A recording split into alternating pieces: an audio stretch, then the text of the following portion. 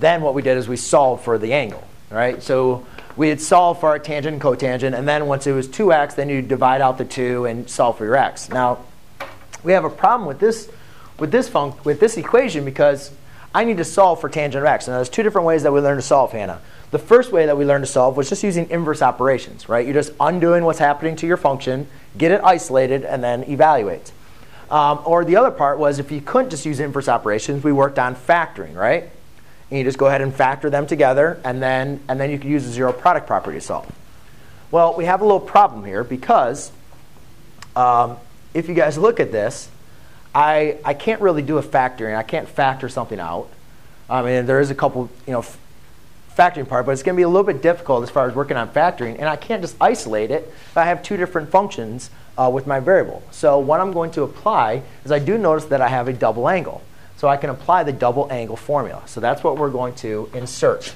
So I'm now going to say, rather than tan of 2x, I'm going to say 2 tan of x over 1 minus tan squared of x minus cotangent of x equals 0. OK? Why did you replace that? Well, because now I can replace it. So now what this is just going to be working with, now I can either try to work on maybe trying to isolate something or maybe work on factoring in a bit. So the TU can stand for TX? Yeah, this is just the general formula. Yeah, so U is representing your angle, but in the problem we're using x. So, all right, so now let's just kind of do some math stuff, see if I can get it somewhere where I can solve for x. So let's add the cotangent to the other side. Therefore, I have 2 tangent of x divided by 1 minus tan squared of x equals cotangent of x. All right, and the reason why I wanted to multiply that or add that to the other side is I want to get this 1 minus tangent squared off to the other side. All right, I want to get this off the denominator. So I'll multiply both sides by that. All right, so we know this is going to divide out to 1, leave me with 2 tangent of x equals. Now, if I apply distributive property here, I'm going to have the cotangent of x minus tangent of x. Okay, notice how cotangent times tangent, tangent squared, one of the cotangents times tangents will go to 1, just leaving you with one more tangent of x. Follow me with that? OK. Yes? OK. So now let's go ahead and get all of them on the same side. So you guys kind of notice how now we're looking pretty similar. Now we got rid of that square. That's nice. So let's add the tangent. And let's subtract the cotangent of x. So if I add the tangent and I subtract the cotangent of x, I'm now left with 3 tangent of x minus cotangent of x equals 0. Whew. OK, well, I don't have a multiple angle. So I can now at least try to combine these. So to combine them, I can rewrite this as if this is, I could rewrite this as 1 over tangent of x over 1. So therefore, to get them to be the common denominators, you can multiply by tangent of x over tangent of x. Therefore, I'll have 3 tangent squared of x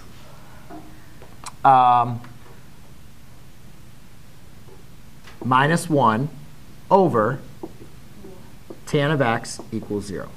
Yes, your question. OK. Notice I have 3 tangent of x over 1 minus, I converted the cotangent to 1 over tangent of x. Oh, okay. Because I want to combine these two. I didn't know what the tangent over tangent was, but no. Yeah, so that's why. So what I did is I multiplied, because right now I have an equation. I had an equation 3 tangent of x minus cotangent of x equals 0. Well, what are you going to do for this? We still need to solve, right? And if you guys remember, when we did our section on solving, you need to do something. You either isolate, you either factor, or you do something. Well, I can combine like terms. I can combine a tangent and cotangent. I just need to make sure they have the common denominator. So over here, my denominator is tangent, over here my denominator would be 1. So I get common denominators. And now I have something 3 tangent squared of x minus 1 equals 0.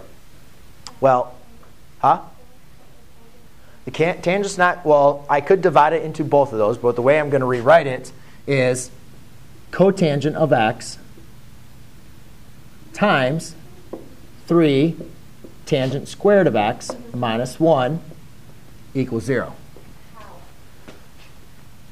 What's cotangent? 1 over tangent, right?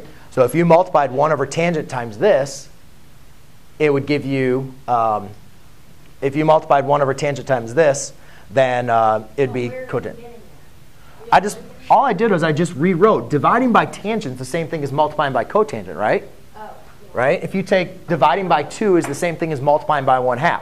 Now, why would I do that, or why would I not think about it? Why would I not do what you asked and just say, why don't you just divide it into both of those? I can divide it into both of those. If I divide it into both of those, then I'm going to go back and get an answer, go back to where I was, right? If you divide the tangent back into both of them, you go back to this answer again. You go back to 3 tangent divided by 1 and 1 divided by tangent, right? So I don't want to go back dividing by 1. Remember, ladies and gentlemen, there's 2 things we looked at: solving or isolating the value, or zero product property. So what I'm doing is I'm writing my division as a multiplication. Why do I want to write it as a multiplication? Because now I can say the cotangent of x equals 0, or 3 tangent squared of x minus 1 equals 0.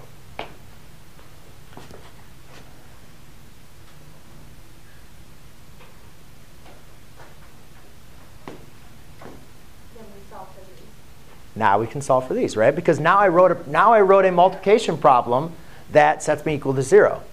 So you say cotangent, when is cotangent equal to 0? Right? And we're going to find all of our solutions. So remember, cotangent of theta equals your x over your y. Sorry, where are we? I have this. Okay. This is a zero product property. If this times this equals 0, that means cotangent equals 0, or 3 tangent squared minus 1 equals 0. So now I'm solving each one. So now I need to look at, when does my y over x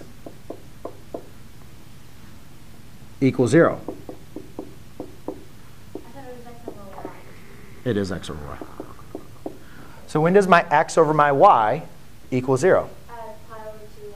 Right, so you could say x equals pi over 2. And then if you notice, though, x equals pi over 2 and x equals 3 pi over 2, those are only a pi difference away from each other, right? So I could say x plus pi n. That's for those solutions, because we're finding all the solutions. Then here, I'm going to want to add 1. So I have 3 tangent squared equals 1. Divide by 3. Tangent squared equals 1 over 3. Take the square root. Tangent of x equals plus or minus 1 over square root of 3. Rationalize the denominator, equals plus or minus square root of 3 over 3.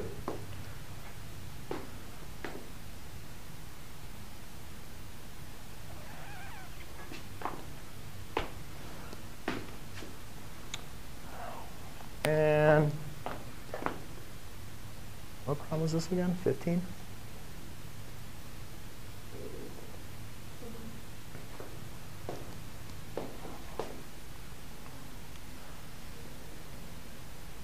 So what do I have? I have the right plus or minus square root of 3 over 3.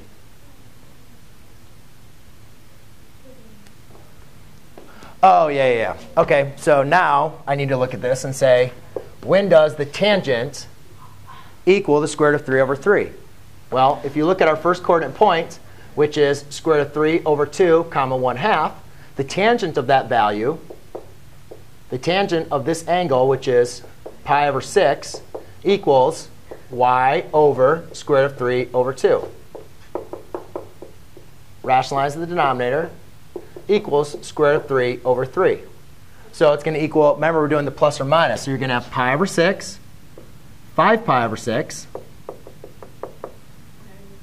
7 pi over 6, which is which will be the other positive, 7 pi over 6, and then 11 pi over 6.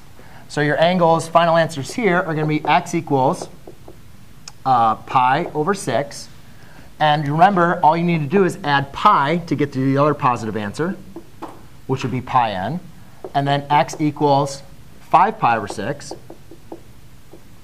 plus pi n to give you the other solution. Right? Because remember, we don't need to write in all 4 solutions. We're trying to find all the solutions. So if you write 5 pi over 6 and you add pi to it, that's going to give you the other positive solution. And if you keep on adding pi, you're going to get all the solutions. Same thing with 5 pi over 6 takes me to 11 pi over 6. You can just keep on adding them.